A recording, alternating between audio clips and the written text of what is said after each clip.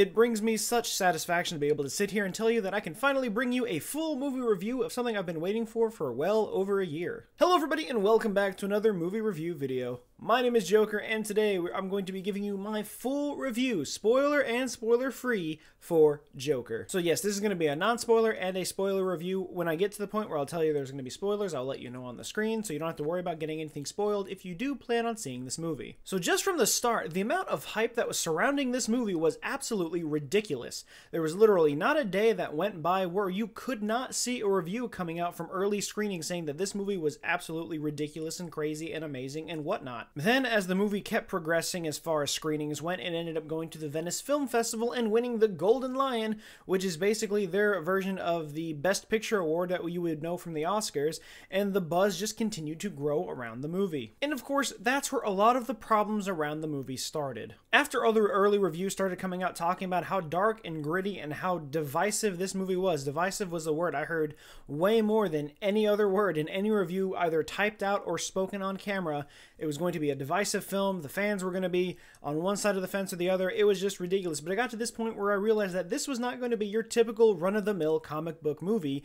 In fact, I would go as far as to say that this isn't even a comic book movie at all. It is simply just a character study of someone that would be known as the Joker.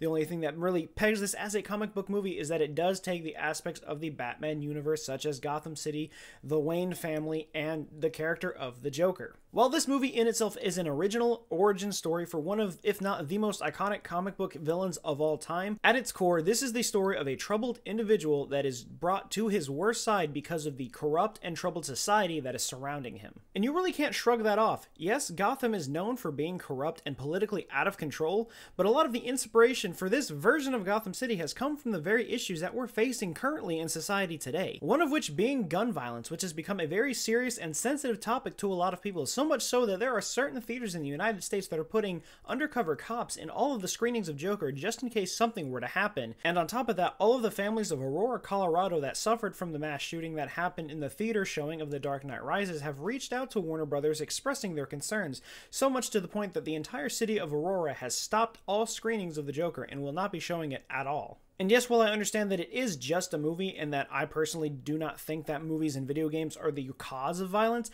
it does raise a lot of concerns for stuff that could possibly just happen because of what society has become. But the overall picture is, how was the movie? Because that's exactly what we're here to talk about. And honestly, the movie was pretty incredible. The new light on the Joker is almost a fresh take on the character, and you truly root for him in the movie until you just simply can't anymore.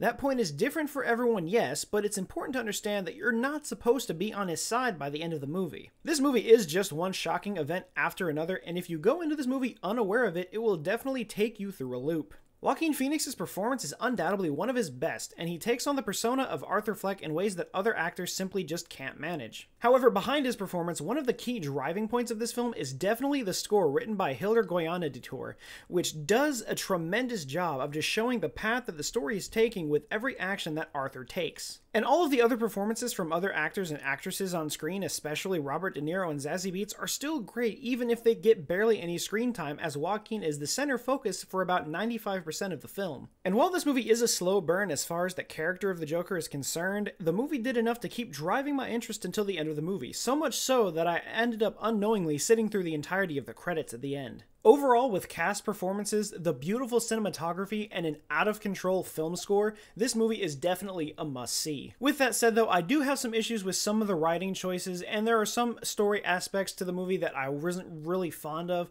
but overall still a fantastic movie, and I would definitely give it out of 10 an 8.5. And I know one of the big questions that everyone is going to be asking for some dumb reason is, should I take my kids to go see this? Absolutely not. In all honesty, if you're a parent and you're considering taking a small child, even at the age of 10 to 12, to this movie, even regardless of the rating, shame on you. Absolutely. Shame on you. This is not a movie meant for kids. This isn't even a movie meant for most adults, okay? Sure, there are some people that are going to be out there that are desensitized to a lot of the violence just because of what the mass media has become today, but you need to understand that this movie is just not meant for certain people. My best advice would be to see it on your own before considering taking anyone else to go see this movie. However, that does not take away from the fact that at its core, this movie is cinematically amazing. But with all of that said, we're going to go ahead and move into spoiler territory now, so if you don't want any spoilers, just hold on just a minute. You can go right here in the video to see my final thoughts and wrap up on the video without getting any spoilers, because I assume that if you're watching this and you want to see the movie, you don't want to be spoiled. Simple as that. So here we go. Last chance. Spoilers, spoilers, spoilers. So going back to the whole aspect of rooting for the character as the Joker, and it's true for some people. Some people are going to root for him.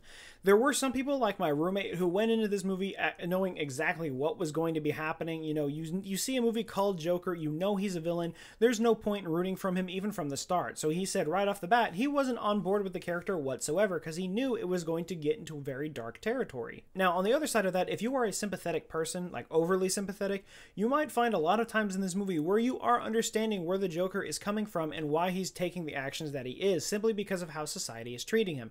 However, once those actions take place, you might feel different, but it is easy to understand how there are a few points in this movie where you do genuinely feel bad for how the character is being treated, and it's a really sad thing to see. But then again, like I said, once the actions have taken place, you start to realize he still shouldn't have done what he's done. One of the examples for me personally is when the first kill happens in the movie. We see it in the trailers when he's on the train sequence and he starts getting picked on by those three guys. In the movie, he happens to have a gun on him that he got from a coworker, and he ends up open firing right there in the subway train, killing one of the guys. Understandably, I was like, I can kind of see where he's coming from. This was out of self-defense. He's literally on the ground getting the shit kicked out of him. That's all that's happening. I started to go away from that after he ended up hunting down the other two guys throughout the subway train, so much so that he shot one of them multiple times as he tried to make his way up the stairs to get away from him. So at that point, I was just like, okay, I can understand the self-defense aspect of this, but you're driving this to a whole nother level that never needed to happen to start with, and I don't know if I can be on board with what the character is doing anymore. And even with all of that being said, there are still going to be groups of people that go to see this movie and root for the Joker the whole way through that are completely desensitized to violence and don't see anything wrong with the actions he's taken. I don't personally agree with that, but then again, I cannot control how everyone thinks. But especially when you see some of the stuff that happens in this movie, as far as, you know, killing the guys on the subway, to the point where he even suffocates his own mother in a hospital bed, kills one of his co-workers, he shoots Robert De Niro live on TV, and in the very end of the movie even kills his psychiatrist and then runs around Arkham with blood footprints all over the place. And yes, that is the Joker. That is what we expect out of the character, but from a real life standpoint, this is something that you should not be rooting for and you should not be cheering for, but you need to understand that going into this movie, once again, he is not a good person. This is not a good feel-good movie. This is a bad movie. This is about horrible things happening. But aside from all the dark, gritty violence, some of the issues I had as far as the script goes, some of the other characters were just written kind of bland. Even though the acting was tremendous from all of the cast included, some of the lines that were just written seemed very plain and NPC-like almost, just because the main focus was simply on Arthur becoming the Joker. He was such a main focal point of the film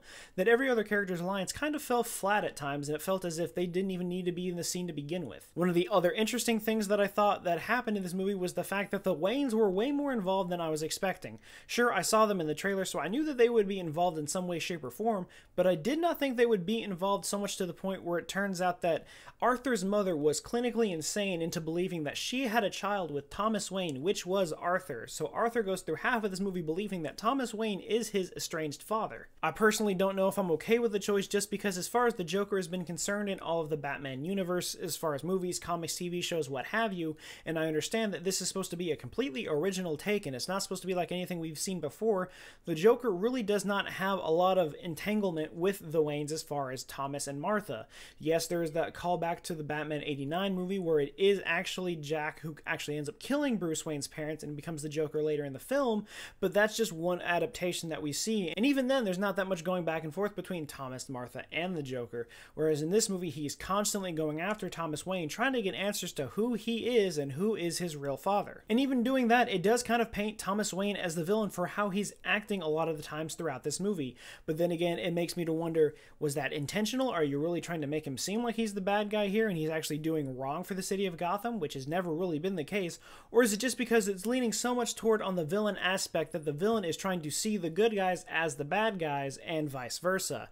That's something that I could easily see. Everyone's trying to see, since the Joker is the pretty much the protagonist of this movie, you could see him as being the good guy, whereas the good guy being Thomas Wayne, Martha Wayne, the good people of Gotham, becoming the villains because of just the different sides of the story aspect. And with that, I think that would actually make this movie a whole lot better if that was the actual case. However, I think that's just my interpretation of the film. So either way it goes, I think if that's what they're going for, it would probably make the film a whole lot better. If that was unintentional, I think it's just based up to your opinion. Overall, though, again, this was a absolutely fantastic movie. I loved everything about it, and so far, worldwide, it's made $97.1 million just from the Thursday night opening and the Friday so far. So for this movie, it's already breaking box office records to the surprise of no one, and I definitely think it's got that Oscar nomination buzz as far as possibly Best Picture and even Best Performance by Joaquin Phoenix. But did you see Joker yet? Did you like it? Did you not like it? Let me know in the comments down below. If you haven't seen the movie, do you plan on seeing it, or is this something you're going to wait a little ways down the line and then see it when it comes to